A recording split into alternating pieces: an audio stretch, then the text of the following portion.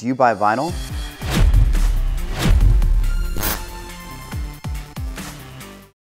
Hi, I'm Shirley from Garbage. And I'm Steve. Hi, I'm Duke Erikson. Hi, I'm Butch. And this is What's in My Bag at Amoeba Records Hollywood.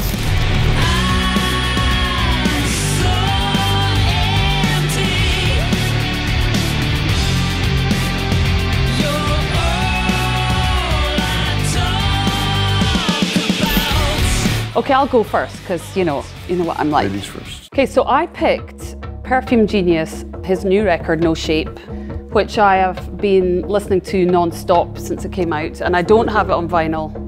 So this was the first one that caught my eye, and I was like, I need to have this. It's an incredible record. He's outdone himself, and I recommend it to anybody, actually. I see the sun go down, I see the sun come up.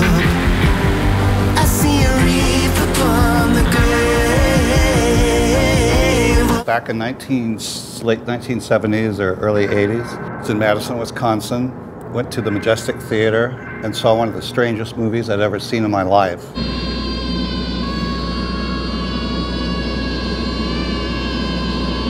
It was frightening and funny and amazing. As soon as I was done, I went across the street. He was at a bar across the street, of course. I grabbed him, I said, you have to see this. It was one of the so fantastic. And this best is a films ever. Blu-ray version with a bunch of extra films, little shorts that Lynch did. We had no idea exactly what happened in the film, so we just sat with a couple friends and talked for like 2 hours, like trying to decipher the imagery and the plot and everything about it. And I'm still not really sure exactly what happens.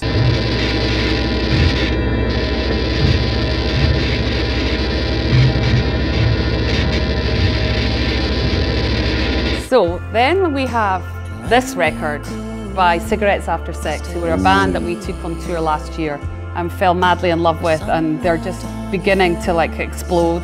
I also got Cigarettes After Sex, their new album. They just have this incredible, stripped down, melancholic sound that makes me, and I think the rest of my bandmates, feel really good. There's something about it's like taking drugs listening to them, I sort of got. This is a beautiful record. It's great to have sex to, and it's great to cry your eyes out to. If you want to get in a really happy, bummed out mood, this is the record to listen to. So I highly recommend it. Cigarettes After Sex by Cigarettes After Sex is easy to remember. Got the music in you, baby, tell me why. Okay, this is one of my favorite bands from the 60s, Zombies, Odyssey and Oracle. This is one of the most overlooked masterpieces from the era. It's the 50th anniversary of its release. Is that possible? I think so. Anyway, I love it so much. It's one of the most beautiful records. It has Time of the Season on it. That was the big hit. And I actually got to go backstage and meet the band, my heroes. It's the time of the season when love runs high. These guys, X, are like the Beatles to me. I worked at a club in the 80s in Madison, Wisconsin, and they would come through in their van, and it was always a big deal. Incredibly intense, dangerous, exciting shows. I got to like help set up microphones when they would play there and that sort of thing. And now to be on tour with John Doe and Exene is just unbelievable. So I got this. I'm too scared to talk to him, but I'm waiting for the right moment.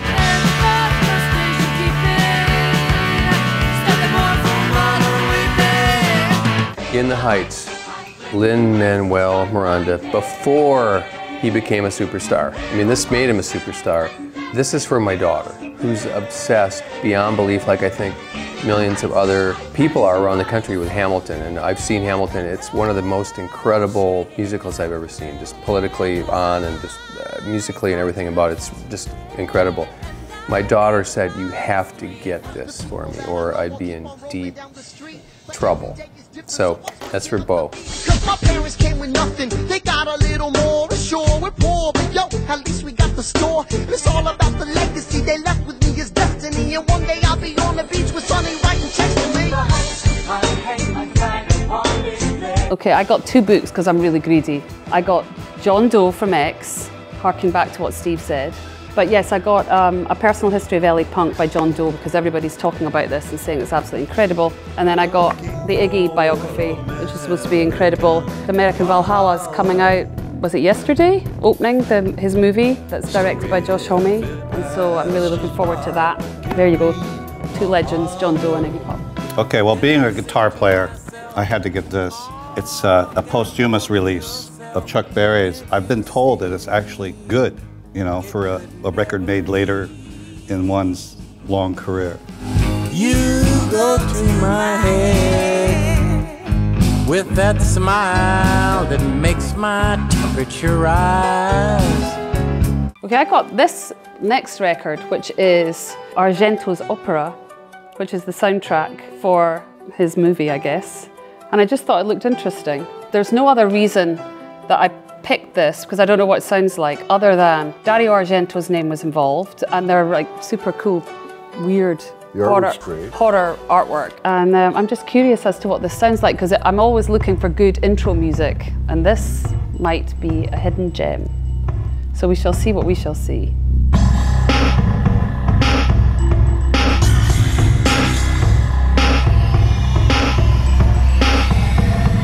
I think Shirley and I are on the same wavelength because I went to the DVDs and got The Bird with the Crystal Plumage by Dario Argento.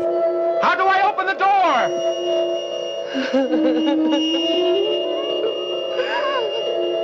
I love his films. I love, in this particular film, Ennio Morricone did the soundtrack.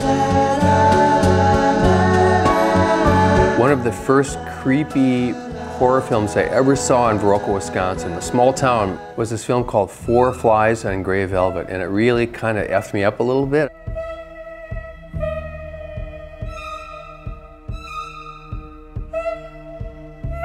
I was probably maybe 12 years old. My parents maybe should not have let me see it. But it stuck with me, and for many years. Anyway, I'm a huge fan, and this is just been released on DVD and Blu-ray, and I'm super psyched to see it. I've never seen it before.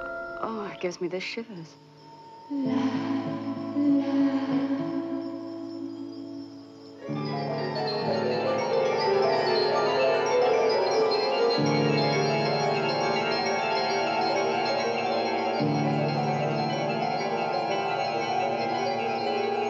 Okay, I don't even know what this is really.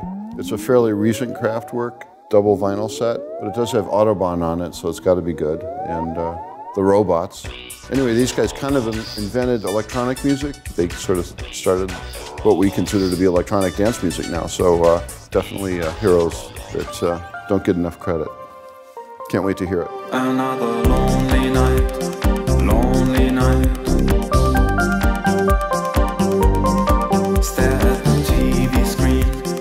I also just bought the new Mac DeMarco record. I've only heard 2 tracks, but I love them both. One of them, it's really spare, and I love his singing, and it's got this lovely keyboard line.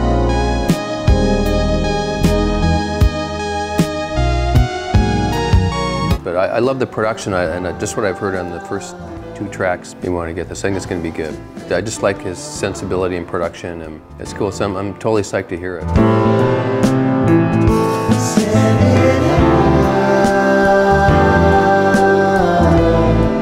I got Taj Mahal's new record that he did with Kev Mo. I met Taj Mahal. He worked on this documentary that I was a part of, American Epic. His knowledge of every kind of music is just breathtaking. He knows so much, and he's been around a long time. And this is his new record. Taj, I got your record. Y'all, I'm stuck here in Chicago. Please don't leave me here.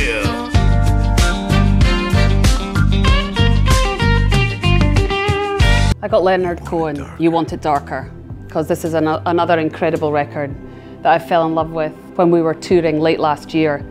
And then of course he passed away, or he died as we say in Scotland, but I just saw the record and thought, oh, I'd like that on vinyl. My entire vinyl collection actually got destroyed about 8 years ago. I had a terrible flood in my home in Scotland and it just destroyed all my vinyl.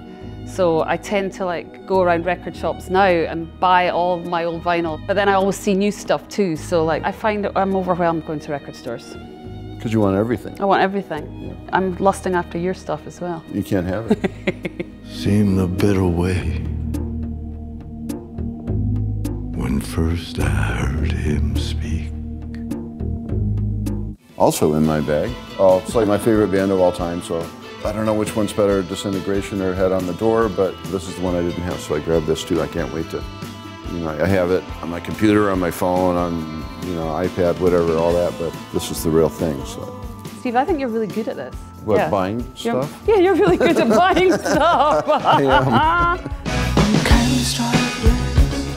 The Spider-Man comes softly through the shadow of the evening sun.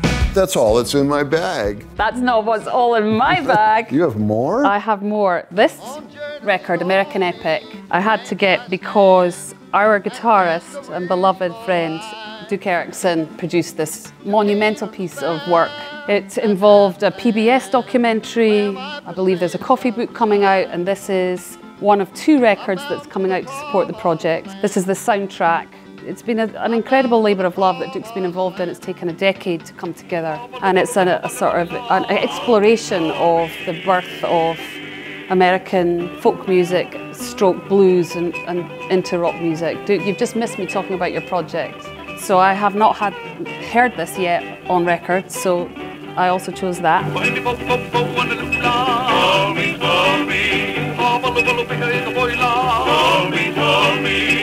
I got a PJ Harvey t-shirt because again, she is my beloved touchstone. And I also had to ask for an Amoeba Records Hollywood record t-shirt because this is my hood, this is my record store, and I need to have this t-shirt. And that brings us to the end of what's in my bag. Awesome, thank you so much. Thank you. Sometimes I believe that I might die if I lost you. If I lost you.